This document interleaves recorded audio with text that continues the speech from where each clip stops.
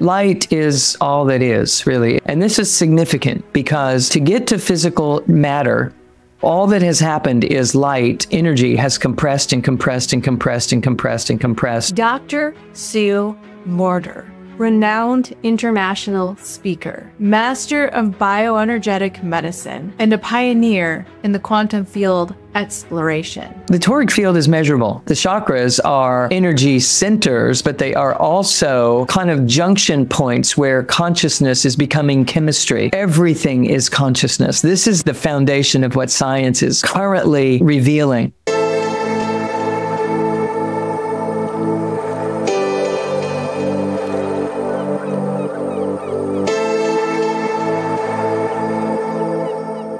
Hey guys, I miss creating my own content from the days before I started podcasting. So I started a personal channel where I just share my own thoughts, my personal experiences, and teachings. Follow me here. Hello, Dr. Sue. Thank you so much for joining me. There's questions I've wanted to ask you for a long time.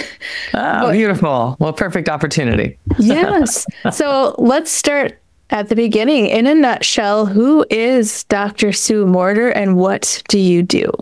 Well, I am a doctor and a teacher, and I am the founder of Mortar Institute for Bioenergetics. From working in my clinic with natural health care methods for decades, I also had an opening in consciousness through meditative practices that completely illuminated a reality that I had no idea existed. And it became the focus of my life. I began trying to translate what I was experiencing into my practices with patients and clients. And I started finding that they were getting better faster and staying better longer.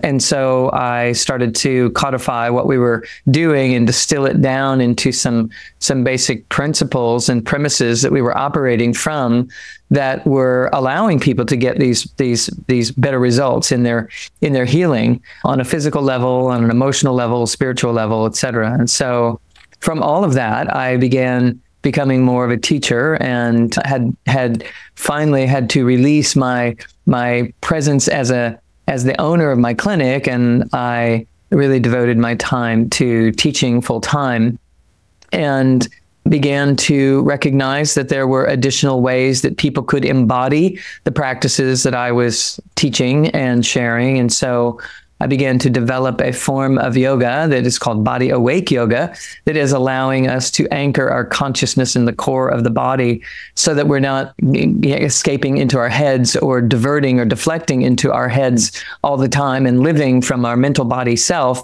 but rather being able to draw from the deep wisdom that is inherent in everyone, that is only accessible when we are literally embodying rather than just contemplating. And so I travel the world now teaching people all these principles and sharing them in deep, intimate conversations such as this, and also take people to sacred sites around the world to work with the energies that are there as a means of supporting the embodiment practices that we're doing. So it goes on and on. I'm very busy. I'm doing lots of things all the time and have devoted my life to truly serving humanity's solving their great mystery that causes them so much pain. Basically, teaching people to learn to live from the soulful presence versus being trapped in the personality, in a nutshell. Thank you so much for the work that you do. It's impacted my life, and I'm sure so many others. There's a lot to dive into there. Let's start with your profound mystical experience you had that changed the course of your life. So I was drawn to meditation, and I didn't really know why. Actually, it was in an attempt to resolve headaches that I was starting to generate because I was living in my head all the time. Even though I was raised with energy medicine practices, I was raised in natural health care. I've never gone to the doctor and taken an antibiotic for some ailment that I've had because I was raised understanding that the body has the ability to heal itself, and all we have to do is align the energies and allow them to flow in a way that allows for that healing to take place, that we are inherently built to be able to achieve. And if it's not happening, there's a reason. So I was raised with all those principles, and yet I was developing headaches while I was working in my clinic, helping other people with their their headaches. I was developing them on my own. And so I was drawn to meditation to try to, maybe find some reprieve. And not only did my headaches disappear, but I started immediately having transcendent experiences of multi-dimensions, and multiple levels of consciousness were just coming together in ways I had no idea. I wasn't trying to become enlightened. I wasn't pursuing that. I was just there, and it was innocently unfolding. In fact, I'm glad that I didn't even know it was something to try for, because I would have tried my way right out of ever relaxing into allowing these openings to occur, because that was my personality at the time, to drive and push and go make it happen. And it doesn't work when it comes to truly surrendering into our deep, pure, true self. And so I instantly started having these awakenings. And one of the first ones that occurred was just transformational to me. I was transported into another realm. I was me, but I wasn't in a physical body. I was suspended above the earth, so high that the earth was about the size of a marble below me.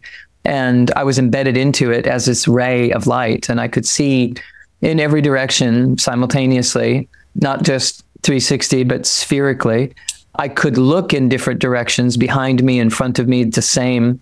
I had free will. I could take a big breath or a little breath, but every time I took a breath of any sort, this beautiful horizon, this pink iridescent blanket of light would rise up when I would inhale, and it would lower as I would exhale and rest upon this horizon. It was the horizon itself. And I wasn't taking anything. I wasn't on a shamanic journey, taking ayahuasca or doing mushrooms or any of those things that people do. It was just my consciousness. And not to say anything negative about those means that lots of people are, investigating for the reasons of accessing these higher realms. But I do want to share that it just unfolded naturally. And it can for anyone, and it doesn't have to for someone to transform or to change or to heal or to awaken. We don't have to see things. We can have knowings. We can have deep understandings, and we can learn to trust those deep understandings, and it will actually be incorporated into our lives faster than when we're having these lucid, phenomenal experiences, per se. And so here I am as this ray of light suspended above the earth, breathing this. And really what I want to share about that is that it had a significance to it, in that there was nothing missing. There was nothing broken. There was nothing to become, nothing to achieve. There was nothing wrong. And I knew that that was the truth of all of us. And this beautiful light, this brilliant light that I was in, was 10 times brighter than the brightest day in the desert that I had ever seen. And yet I didn't want to shield myself from it. I was that light. I was one with it. And it was becoming a different vibration as I would breathe. And I felt that it was becoming love. In an instant, I knew that that's what was happening, is this light was becoming love.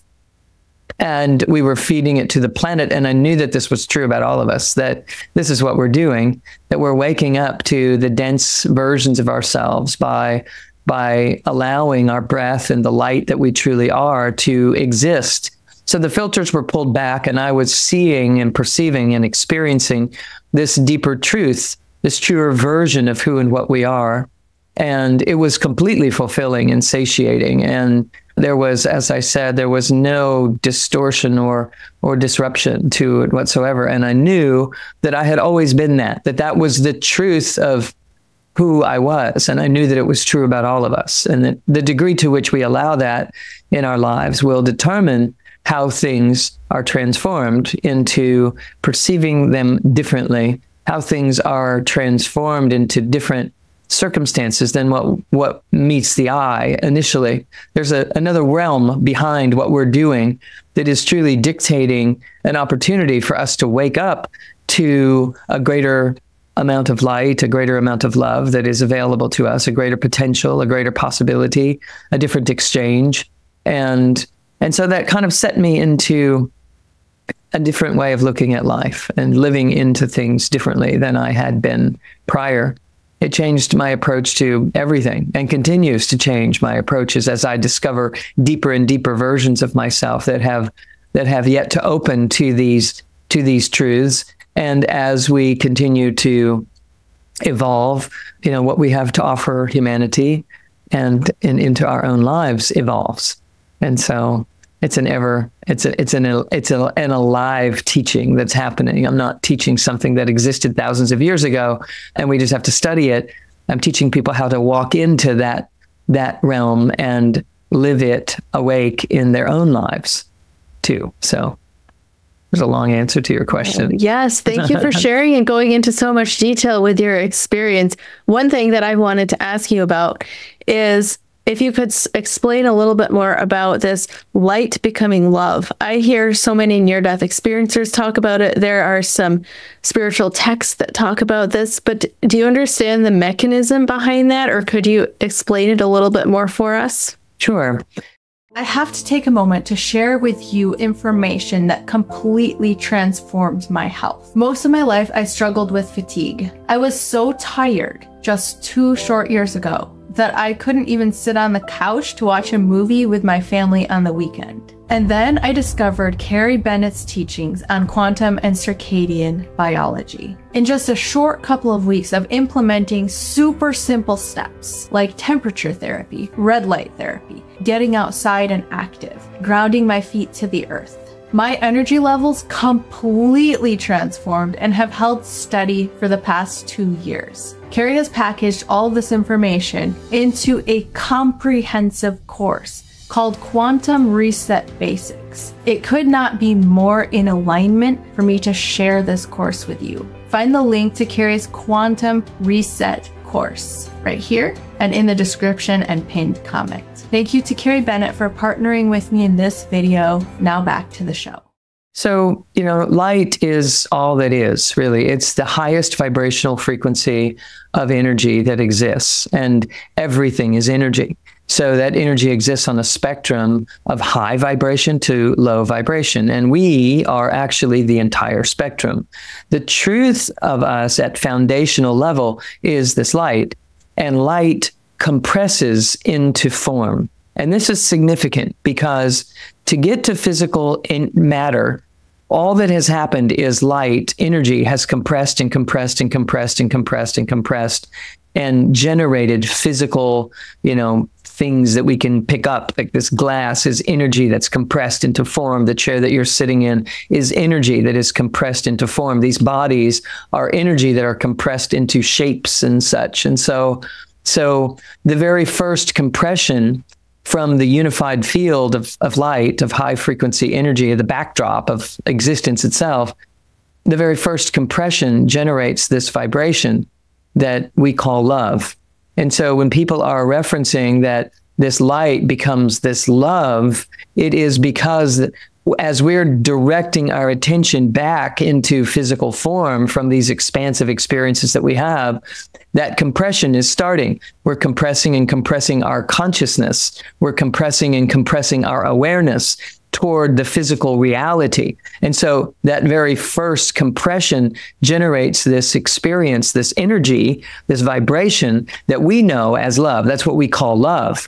It's exhilarating and fulfilling and beautiful and wonderful, and it's alive and it's capable of dissolving issues, and forgiveness is an example of infusing love into an entanglement and so forth. And so when we experience love, we are as high in our vibrational expression as we can be and still be in physical form.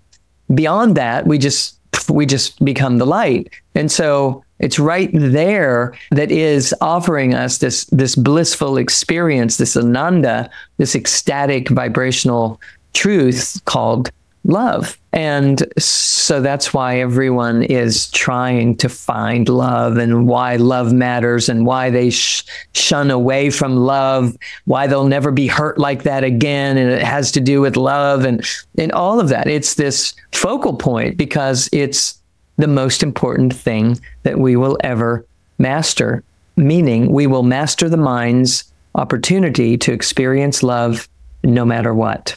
When we begin to awaken, when we begin to heal, it is because we are training ourselves to master our mind, to allow love to be bigger than it was before in our priority system. We're reprioritizing, we're reevaluating. I'd rather be loving than be mad. I'd rather be loving than be hurt. I'd rather be loving than be alone. I'd rather be loving than be right. And so when we start to put those pieces together, life changes in a very big way. If everything is made up of light that's compressed into love, which I 100% believe, why is it that we experience so much of life as separation, pain, loss, suffering? Yeah, great question. And that's because we get ahead of ourselves.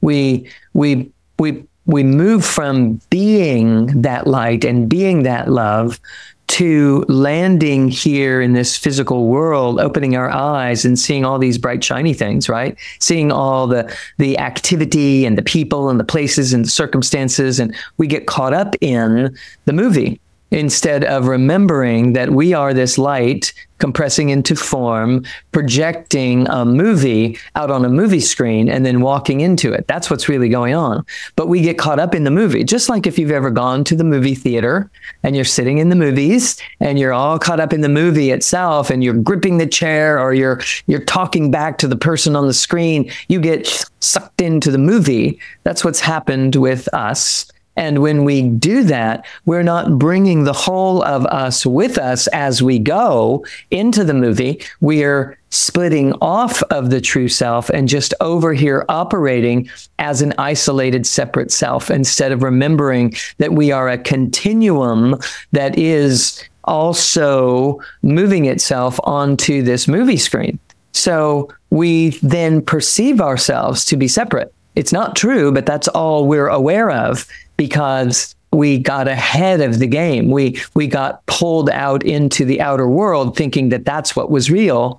But really, the outer world is just projecting back to us how we're doing at remaining integrated as this ongoing, continual flow of energy down that whole spectrum from light all the way to physical form. And so we just start thinking of ourselves as the physical form instead of remembering and experiencing ourselves all the way along that continuum. So when we stop thinking and we start feeling, we're moving up the continuum. When we are not only feeling, but we're witnessing what we're feeling, and we're not caught up in our felt emotions, but we're witnessing them, we move up the spectrum a little bit more. And when we are stilling ourselves enough in the love that is available, we begin to drop into a deeper version of ourselves altogether. And that is the doorway that we have access into multiple dimensions and other realities, other versions of ourselves in those realities, and all sorts of things that open us up to, like, oh, I had no idea I was all of this. I just thought I was this individual here trying to make life work way out here on the level of the movie screen. I didn't realize I was actually the ray of light that was coming out of the movie projector, and that I was the projector, and that I was the light that's even allowing for a projector to be invented, and exist. So it's quite a conversation people to get into. But the reason that we then are in pain is because we're perceiving ourselves to only be a fraction of who and what we really are. And just like it's hard when someone that you love only or care about only sees a part of you, or sees a part of you in a certain way that isn't the whole truth of you, it hurts. The same thing is true, and even magnified, because we're doing the same thing to ourselves. We're not seeing and living into the fullness of our being. And so we're in a constant state of pain, and we don't even know why. And it's because we're not being seen by ourselves. We're not seeing ourselves wholly and fully. So we feel slighted. We feel like something's missing, like we've been gypped, or the world doesn't get us, or that it doesn't work out, or that we're alone. But it isn't the truth. It's just an entanglement that the mind gets in when it's operating as that separate self. And all of those experiences then get projected onto other people when it's really ourselves. So we get mad when someone else doesn't get us, but we're really upset for a different reason. We're really upset because we don't get us. We're not getting us. We're not allowing enough stillness to allow ourselves to come back up this spectrum and experience the magnificence of our whole true selves, if you will. That is such an interesting point, because so often we do feel gypped or disappointed if people don't understand us or respect us the way we want. And yet what you're saying is really we're not giving that to ourselves. 100%. I mean, and we can approach that from a psychological standpoint, like a counseling kind of disposition, where we're saying, well, you're upset that your family member or your partner or somebody isn't delivering things in this way, but are you delivering that for yourself? And a person will say, oh yeah, I guess I'm not. I'm really not taking care of myself. I'm really not listening to myself. I'm really not trusting myself. And so it makes sense that I would then experience that in the movie. I would experience that in the outer world because that's what's going on in here. And that is true. And it's a great explanation to the whole. And there is more. There is a reality that we can experience that is a greater version of who we are. And that can come to us through meditation and through the practices that I teach in a deep inward journey to discover the vastness of our being. And when we are in that discovery and in a regular appreciation of that, it kind of becomes less important to us that those around us get us. And we're not so desperate trying to create these relationships, and we're not bargaining and selling out in order to belong, because it's not about that. And we feel it and we know it, and we're having an experience of something bigger. And so then when we stop putting so much pressure on these relationships, they're fine. They heal, they improve, because we're not in it like our life depends on it. We're not in it like my okayness depends on your acceptance of me, which makes us a little bit more desperate than we really need to be. Instead, we recognize and experience our wholeness, and we're available then to just share and hold space for someone else, or to offer up, solutions in circumstances when they're struggling, instead of getting caught up in, that entanglement of desperation that happens inside of, our humanity when we're feeling disconnected. We want connection, and we think that connection has to come from the outer world, and it can, but it won't. That's treating a symptom instead of really addressing the cause. And the real cause for that feeling of disconnect is internal. And so what I'm teaching people to do is build circuitry to connect the dots, to build the circuitry inside, to perceive the whole continuum, to feel that we are this unified field that is compressing itself into a funnel, into a channel which hits the earth, rises up and cycles around in this way. And it creates this measurable toric field flow of energy that is the truth of us, this invisible energy flow that's happening always. And it builds a physical body inside of it by compressing and compressing and compressing, which is this body that we're living in. And we think this is who we are because we can see it and touch it and feel it and so forth. But it's the effect of us. It's not who we are. It's something that we've created in order to be here in this physical dimension. Now, that's a very deep conversation, and I hope that your listeners are interested in such things. But the whole idea is, when we come inward, we can connect the dots, and we can live as the whole, full, true self that we are. And a byproduct of that is we attract people into our lives that are also interested in meeting us in that way. And we have a different life experience. Yes, my viewers are absolutely interested in this, and I want to dive more deeply into it. So in your work, you emphasize the idea of humans as energetic beings. And I have to say that this was transformational. I even have the page marked in the book. It's in the chapter, The Invisible You, Bioenergy Basics, and you have the little Taurus man. That's that Taurus field flow that I'm speaking about, that hits the earth and rises up and cycles around again. Exactly, yes. And that was transformational for me, because I was raised as a Christian, and I was always told, you're not the body, you're the spirit. And I always wanted to know, what is the spirit? And, even after I left my Christian roots, I still 100% believe that I'm not this body, but what is this? And you make it so tangible. So what is this torus field?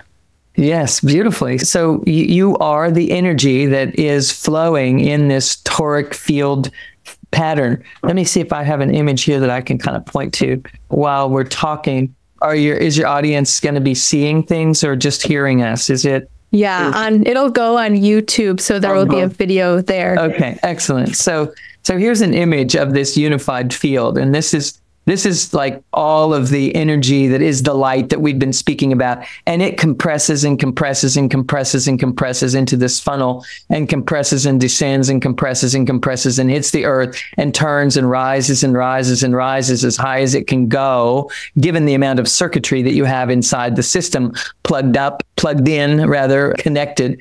And it then spouts out the top and cycles around, and it recycles and recycles. And inside of that flow, that repetitive flow, we build physical tissues. We become liquid crystalline structure. We become flowing in streams of energy, like the streams of energy that we call meridians that acupuncture uses. It then continues to compress and compress into liquid crystalline structure that becomes cellular form, bones, organs, all of this. It's all developing inside this moving energy field. And so then we're here projecting that out into the world and moving out into the world to this vehicle that we've created.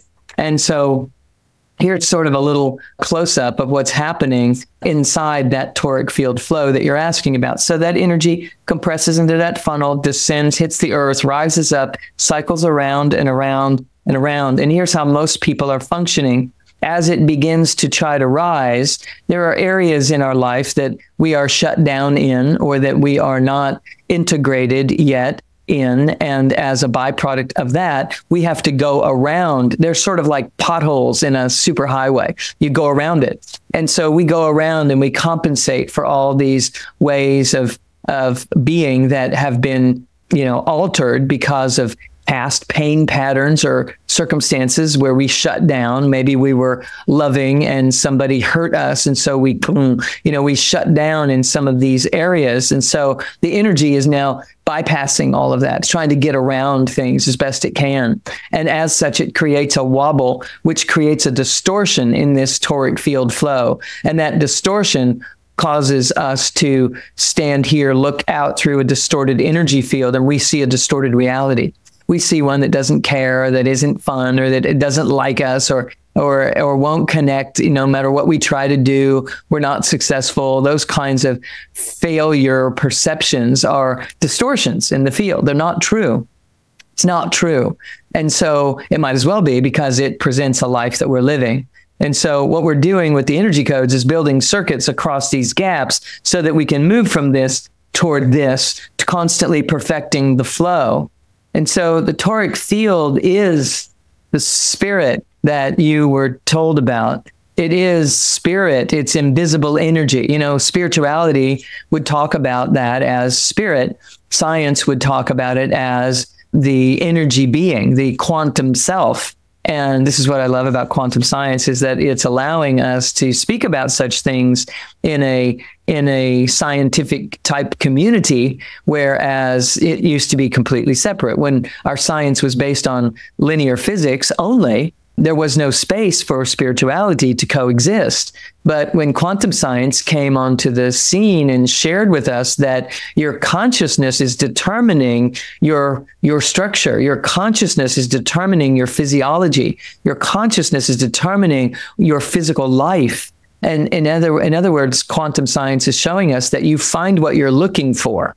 In other words, to break it down even more, quantum science was testing to see if the tiniest particles that are the foundation of our existence here, if we measure them, are they made of substance, like form, like something, or are they energy that's just operating in waves of a flowing nature? And so when they set up the equipment to test if it was matter, it was. And when they set up the equipment to test if these tiny particles were energy, they were. It was yes. It's matter if you're looking for matter. It's energy if you're looking for matter, if you're looking for energy. And so what quantum science then translates into is If you're looking for a problem, you have one.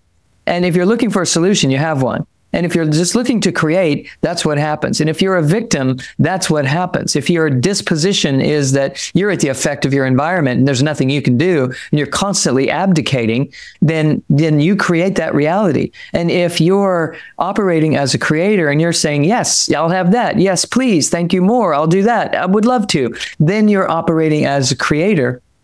And this is where humanity is operating right now. We're trying to figure out, am I a victim of my story and my past and my circumstances and my wounds and my triggers and my buttons? Or am I going to use those to my advantage? Am I trying to avoid my triggers, or am I going to lean into my triggers and allow them to serve my awareness of, oh, there's something more here for me to own? Not like you have to own your problems, but I mean, there's more to me than I ever knew. And if I will lean in, I can discover that part of me and be more empowered and be more capable than I ever was before. Instead of, I have these wounds and I need to, dictate everyone's, activity around me to protect me from being triggered by my wounds. What's happening right there is someone is just like linear physicists would have us operate. They're saying my environment and my past and my genetic inheritance is bigger than anything I can ever do. And so I'm going to have to protect myself. But what quantum science is showing us is that actually we can do something about that. We can turn on and turn off our own genetic coding. We can decide what's going to be inherited into our lifetime, or we can change it and shapeshift it. And we just have to come upon some realistic, tangible, consistent ways to do something with that, so that we're not lost at sea and we're not overwhelmed and we're not, automatically assuming the worst and that we can't do it or that we can't handle it, but that we can, and that we can move into building circuitry inside of our own system, electromagnetic energy flow that then influences the nervous system to memorize new synapsing patterns that allow us to have new come-froms that are automatically more capable because they're reflecting more of all of who we are, our creator self instead of our reactor self. So I'll stop there and see where you want to go with this. But that's kind of how that toric field fits into all of this, and how your teachings, what you were raised understanding, is true. And there's nothing wrong with that. It's just not the whole story, in terms of it's not incorrect. It's just not complete. It's not complete, right? So we're completing the conversation. We're gathering more and more information and learning how to live into what we're discovering through quantum science. And that's what I'm doing with the work that I do, is trying to bring that into, oh my gosh, how do I utilize these amazing things that science is showing us? How do we put it to work for us? Absolutely. One thing that I really love about your model with the energy codes is how well it fits in with the Eastern tradition of the chakras and the energy system. I'm curious what science there is to back up that model now. To back up the model of the chakras, or? Yeah, and the whole toric field and the chakras and everything. Okay, so the toric field is measurable. It is a real thing. It's measurable. It's reproducible. The Institute of Heart Math is referencing this. There is a smaller toric field around the heart space that is more concentrated, more potent than the larger one that we're referencing here. The science of bioenergetics is completely showing us that there's a flow of energy through the body. It's measurable, reproducible, and there's a pattern to it, and that's this toroidal field, or this toric field flow that we're referencing. And the chakras are energy centers, but they are also kind of junction points where consciousness is becoming chemistry. And so the study of epigenetics is really, really turning on the lights when it comes to this part of our anatomy and our physiology and our basic science understanding of the human system. in that we know through epigenetics that there are these little antennas on the surface of every cell that are picking up information from the environment and translating it inside the cell and telling the cell what to do. Either produce that chemical that you're good at producing, that you're built to produce, or don't do anything along those lines right now based upon this information that we're receiving, through these antennas that are picking up on this energy in the form of 11 billion bits of information bombarding us every millisecond. And it's right here. It's us. And so what happens right there is energy is becoming chemistry, and we're producing chemicals in the body based upon the energies that we're picking up on. And so what I'm doing with the energy codes is making sure that people are grounded and centered and integrated so that we pick up energies from the environment, but it doesn't cause us to go into fight or flight and produce chemistries based on fight or flight that keeps us in a fight or flight reality.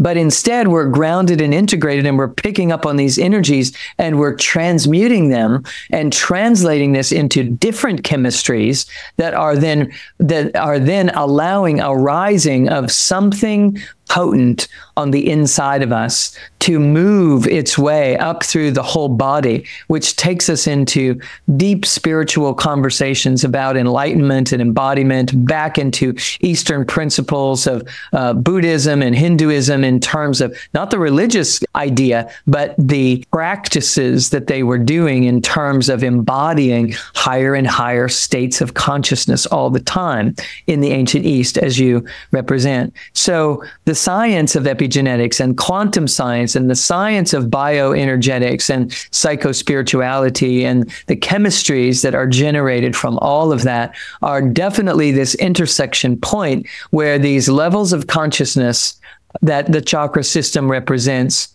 have an opportunity to become a confluence, become integrated, to become one interacting system that is constantly supporting all the other layers of consciousness. So I could translate that to say that all the chakras are helping all the other chakras open and integrate and become enlivened. And that's what we want. We want to create an environment inside of ourselves where each of these energy centers can help the other energy center to open and flourish so that we're not sometimes loving and sometimes powerful and sometimes creative and sometimes smart and sometimes able to speak our truth and other times shut down and other times disempowered and other times unloving and other times, guarded as our primary focus, but that we're available all the time to draw upon all of our resources anytime and to be able to respond in any situation with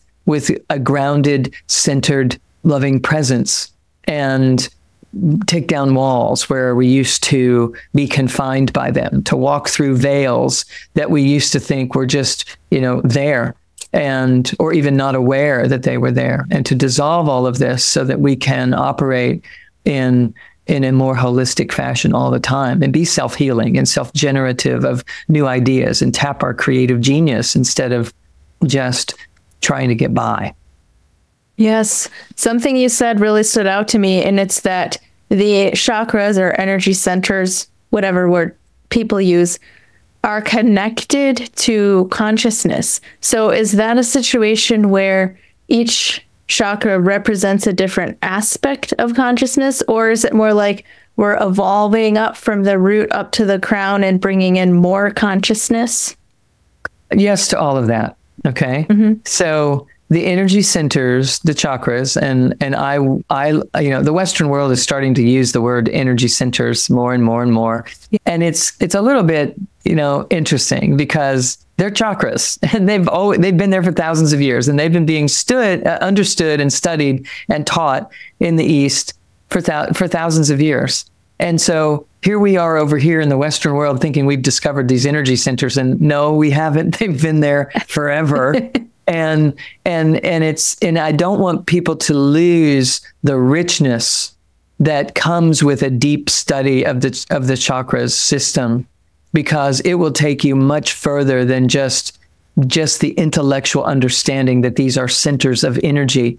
And that's why I always try to make a point that there is a there is an interwoven connection, so interwoven it can never be separated with levels of consciousness, because the energy centers, the chakras, are reflections of consciousness. They are areas of concentration of the various components of our consciousness that we are.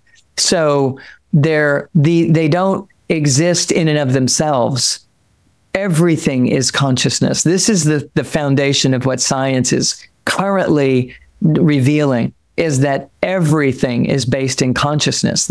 Our entire reality is based in consciousness. This world is energy that is awake, and the degree that we are awake is the degree to which we will master this world. And meaning we'll heal ourselves, we'll get better, at living life in relationship, and better at the jobs that we're doing and all of that. So it's all consciousness, and consciousness comes and starts this compressive process of building this body through this toric field, and it builds energy centers along the way. So the parts of my consciousness, the aspects of my consciousness that know that, are the root chakra. And the parts of my consciousness that know that and can stay knowing that and be in relationship with you are my second chakra. And the parts of my consciousness that can know that and be in relationship with you and still elevate and empower ourselves to take that out into the world is this third chakra. And our awareness of all of that in an integrated fashion allows us to experience the love that is here, that is the part of consciousness that is the heart chakra. And our ability to then build things based upon the power of love comes through our throat chakra. So it's the building of the chakras that consciousness is doing as it's illuminating itself here in the physical dimension. Does that track for you? Are you able to follow what I'm saying? Okay. Yes. So the chakra system and the energy centers that we've named it in the Western world, but the chakra system is a byproduct of consciousness. Consciousness is coming into form. That's what's happening. And it's doing so one layer of itself at a time. Now, it doesn't have to be that we fully awaken in the root chakra, and then we fully awaken in the second chakra, and then we fully awaken in the third chakra. It's more like a keyboard that you play. You don't only play one key and then the next and then the next and expect to have a song, right? You're playing back and forth, up and down this keyboard. And we're doing the same. We're waking up here, and then we're waking up here, and then we're waking up here, and then more here, and then more here. And then we come back to where we started, more here, more here, more here. And we're up leveling constantly in the order in which we as a soulful self came in to take on this life experience for the reasons that we did. So you may be here developing your brilliance. I may be here developing my ability to love in more situations, or someone else might be developing their courageousness, and someone else might be developing their rootedness. And so we're leading with those things that we're working on right now. And that's why it's so important to not take it personal when someone projects onto you, here's who you are and here's what you're doing, to not absorb that, because they can only see through the filter that they're looking through based on what they're working on. And we have to allow them to do theirs, and we do ours, and we have to responsibly work on ourselves instead of projecting our own stuff onto someone else, always monitoring and always deciding what they're up to and what they need to be learning or what's going on with them. It doesn't work. What works is when we take care of our own business, and when we integrate and appreciate our own process. And when we do, with love and compassion, the love and compassion that it takes to do this thing that we're doing here, when we develop that for ourselves, knowing how hard it is and how much work it takes to do this until we discover the loving way to do it, then it becomes easy. But when we have that appreciation, we can allot that for other people too. We can allow them their space and their timing in their own way. And in doing so, we develop a compassionate community that is supporting one another in our up-leveling. And that's what we're here learning how to do. That's what we're struggling to learn how to do as a humanity right now. But the good news is that we're struggling with it more than ever means we're on the move. We're working it out. We're in this scrum down. And it's important to realize that that's all that's happening when it comes to, looking into the world and thinking we're falling apart. We're not. We're just growing, and we're kicking and screaming, with the growing pains. Yeah. Yes. So we could spend hours talking about the 7 energy codes that you teach. But for people watching this interview, are there any, maybe just a couple practical steps that they can take away from this interview about how to begin building that internal circuitry? Absolutely. So, a first thing that many people know is belly breathing is going to help because it pulls us down out of the mental body and drops us down into the wisdom self.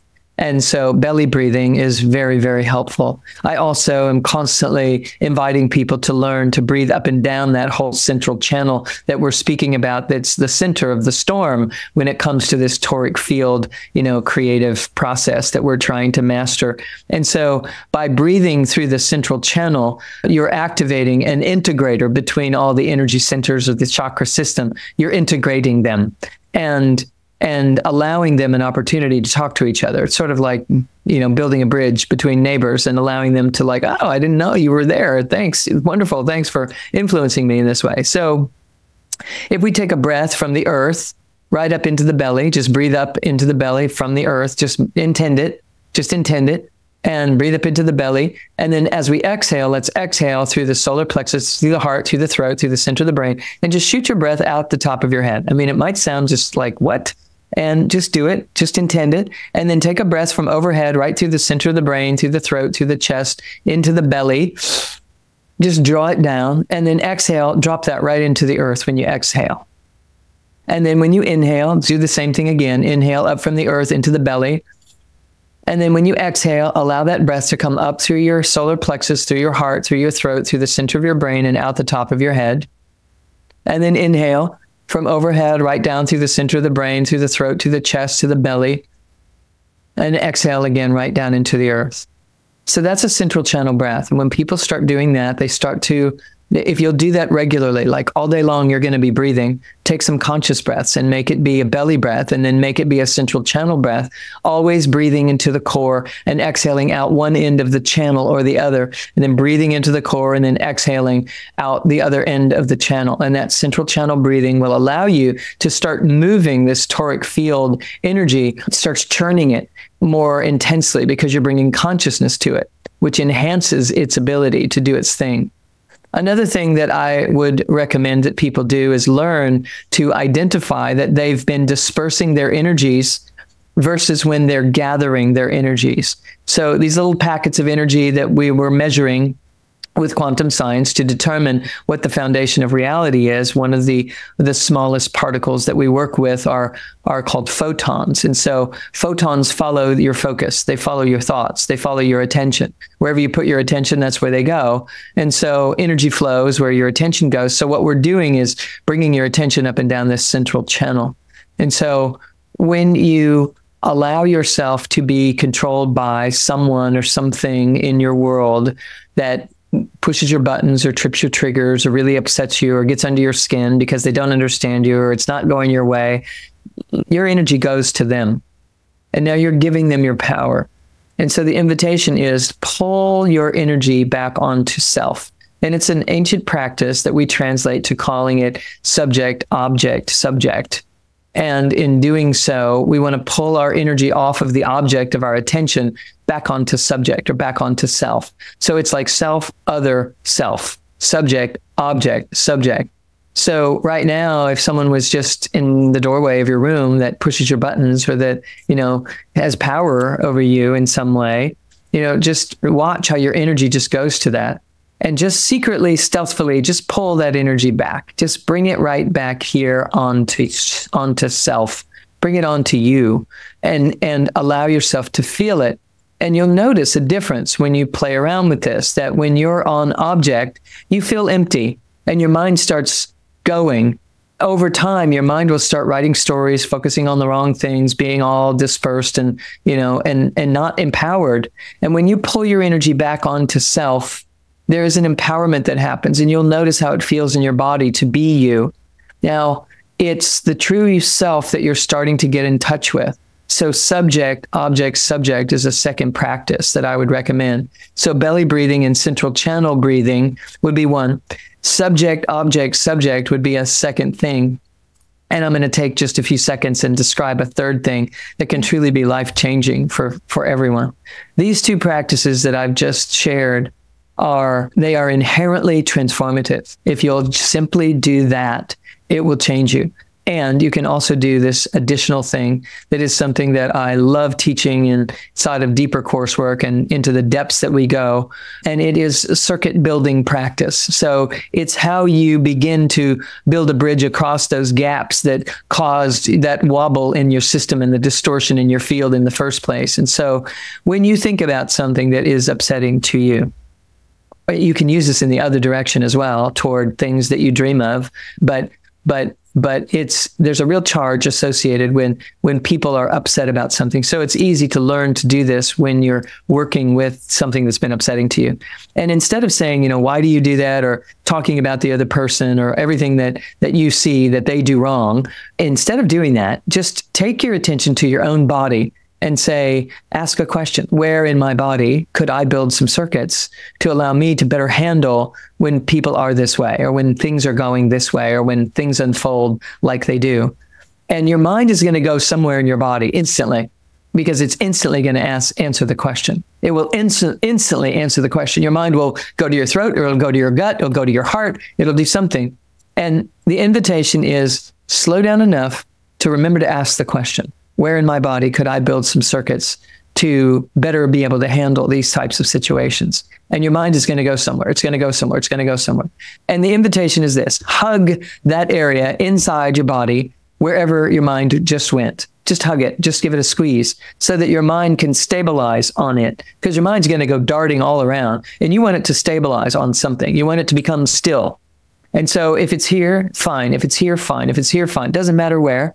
Just hug it on the inside. And if you then sit there with it and just hold on to it and breathe, just right there, just sit there and be right there with that part of you. What you're actually doing is discovering the parts of you that splatted in your original dispersal landing here. And you never really came back home to this part of you. So sit right there with it. And if you sit there for just a moment, a few seconds, something will start to soften. Something will start to drop in. And you're going to feel at home in yourself, in a space that you have not before, that you have not activated in this same way before. And when you start to feel that drop in and that opening and that warmth, then you take a big breath. And then you exhale that breath up or down the channel, whichever direction feels most appropriate to you. And then you take a breath from that end of the channel right through this special space, and then exhale it through the other end of the channel. And you're going to start carving a pathway right through the walls that have been the barriers in your life. And by working with the raw energy, instead of working with the story and working it out with the people, you're going to change and empower your ability to stay present, so that those conversations in the future can be more loving and more kind and more empowered and more clearly representing you in the mix at the same time. So it's a simple, fast circuit building project for you to practice, after we're done with this conversation. Take some time today before you fall asleep tonight, practicing that. And you'll see that you could be working with life completely differently than you have been. There's another world right behind the scenes, and it's inside you. And there's another one after that, but this is a great one to begin working with, to discover your empowered self. Wonderful. Thank you for that. I'm going to finish up with 3 quick questions that I ask all of my guests. First, What is your deepest passion? Oh my, sharing the truth about life. We're doing it right now. Yes. What is your highest joy? Doing the same. When I practice it myself, I would say, it brings up the joy that's in there. And so my greatest joy is living day to day in this way. And finally, if you could give one message to every person on the planet, what would it be? I feel like we've been absorbed in that answer this whole time. I would say there is nothing broken. There's nothing missing. There is nothing wrong. We've simply been attending outwardly, and it's time to bring your attention to an inward gaze, the inward function. Pratyahara, it's about withdrawing your senses and doing this work, as we're referencing. I would love for humanity to be practicing that. Thank you so much for sharing of your time and your wisdom with us today. Could you share with the viewers where they can find you and any projects or books, courses, anything that you have going on? Well, sure. The book that you held up is called The Energy Codes, and you can find that anywhere. I have a website that has an amazing amount of options that someone can engage in. We have lots of complementary work out in the world, lots of free content available. We do healing transmissions once a month that are complementary, and many, many other things. You can find me at drsuemorter.com. It's drsuemorter.com. And it's pretty self-explanatory there. And if you have any questions at all, write us at info@drsuemorter.com, and we have an entire team standing by constantly to help direct you in the proper direction for live programs, in-person programs, online courses, journeys that we take to sacred sites around the world as well, and Body Awake Yoga memberships where you can practice these circuit building exercises right in the middle of yoga asanas all at the same time if you're interested in that.